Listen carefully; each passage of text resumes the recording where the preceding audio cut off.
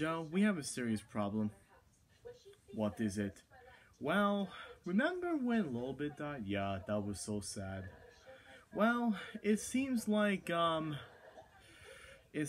Bryce hasn't coming out of his room in a couple days. I realized that too.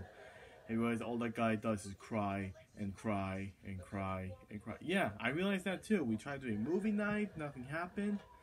We tried doing game night with Techie and Eyeless, Frenchie, Lazy Sloth. Nothing. He said no. Like, I think he's still going through the grieving part of this loss. Like, this is what I think. Poor Little Bryce. I don't know what to do for him. I've given up on him. So have I. How about we find a new girl? Yeah, good idea. Let's see. How about Happy Frog, the female frog. I think that one's already taken. Circus Baby?